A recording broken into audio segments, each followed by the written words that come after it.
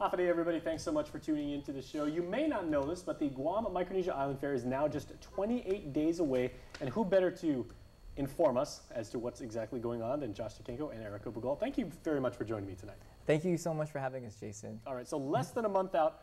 Josh, how much work remains until we can actually begin the fair and say, like, now we're all going to celebrate our cultures together as one big Pacific family? It's a tremendous responsibility. Exactly. You know, we've been preparing for this event for the past several months.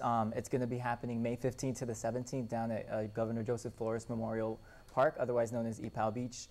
So we're just inviting the community to come down and celebrate 28 years of the Guam Micronesia Island Fair. And so this is a big deal because this year's theme is Bridging Past, Present, and Future, the Journey to FestPac. And as you know, Jason, that means the Festival of Pacific Arts is coming to Guam next year. And it's going to be a huge event for us. This is the biggest cultural event in Guam's history. And so this year's GMIF is celebrating that launch pad or that springboard to FestPac. So our opening ceremony is going to be huge. Our team is working together to get that done, as well as the rest of the activities that will be happening.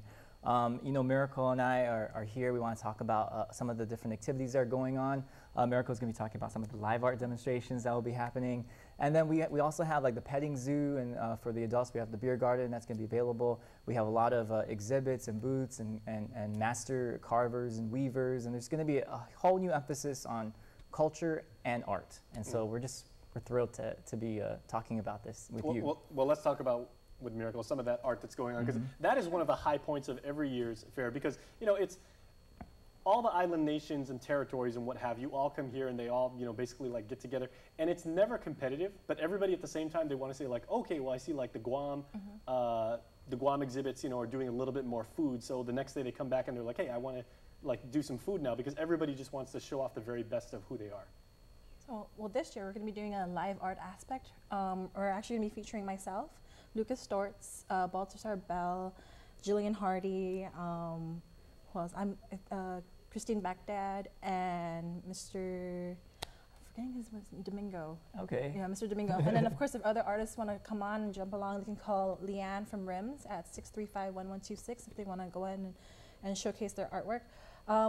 We're all different artists. We have different styles. We're bridging from contemporary to realism to symbolism, and we all have different kind of platforms as well. Some of us go with wood, canvas, and others go with, I believe, even body art. I think we might be trying to do that this year too. Wow. So. Yeah, I was going to say, like, how would you maybe classify traditional, not necessarily Chamorro, but modern Guamanian art?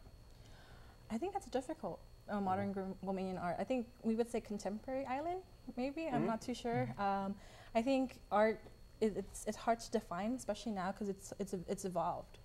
But it's I guess the easiest way to call it would be contemporary island art. Yeah, because I was going to say, like, again, what I've always grown up with is Guamanian artists will tend to capture like a particular scene, or maybe like a what people do with like a coconut husk and everything, and they'll actually build like a coconut crab or maybe a bird or something like that. Whereas like our brothers and sisters from Palau, they do those absolutely gorgeous storyboards.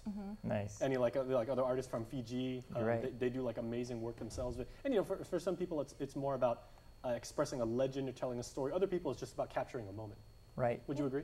I agree, but I believe that outside of the live art, in the actual like huts too, we're going to have the weavers there too, right? So it's actually going to be beyond just the live art tent, but within our little kind of area will be different artists, a different kind of segments and times. Yeah, and to add on to that, we're also going to be featuring some of like recycle art. So the different ways that you can use something that's green and natural and put it together and make some sort of artwork, an art piece that can be appreciated by the community, because we're growing green, and we're doing a lot of environmental practices now that are going to be more sustainable and keep Guam clean. So I think this is a good thing that we're going to be launching into the future, with green art and all the other art pieces. What are you doing, Miracle, for? I'm actually, I'm talking to see if I'm able to do the body art. So I might actually have a model there, and I'm going to Because I'm there for all 3 days for the morning shift. Maybe Jason can be Maybe Jason, yeah. Jason can be a bodyguard. Look at me. I mean, I weigh 150 dripping wet. There's not much canvas to use. There's still canvas there. What little there is, you are more than welcome. I mean, if you want to make a sleeve. You are a Guam celebrity. I mean, this will be big, you know, to have Miracle put her miracles on you. The vandals and the graffiti artists are gonna, you know, have me up 5 minutes after we're done. I can assure you. One of the good things about the fair in years past is it's always a great place to exhibit, you know, art and food and dance and that thing. Will there be some sort of almost like instructional sessions too, like to tell people this is how you can also do this at home? Well, the thing about the live art session is it's beyond just giving your product. You're able to witness it and see how we produce it. So they're free to ask us questions. They can watch us from start to beginning. I mean, if you want to stay the whole time. Right. Of course, not every art piece can be done within our window time. It's inherently demonstrative. Yeah. Right. So then they can ask questions. Yeah, and then the GVB booth will also be available for people that want to know more about all the activities and booths. We're going to have a lot of vendors this year. We're going to have a lot of cultural dancing and performances to keep everyone entertained. We have a lot of special guests coming in, not just from the islands, but you know, just around the region, just to celebrate Micronesia, and then look at the preview at FestPac, what we're going to be doing. So we're super excited, and we want to invite the community to come down and celebrate with us May 15th to the 17th. All right. And if you want to know more information, you can visit our GVB Facebook page or go to visitguam.com. All right. Thank you both so much. Thank you so much. Trust me, everybody, there are going to be so much information online. Remember that ridiculous thing that was going on with like the dress and what color is it, red and white? And, you know, these guys are going to completely surpass that with all the information coming up about the Guam Micronesia Island Fair. So stay tuned. And stay tuned with us because we'll be back right after this.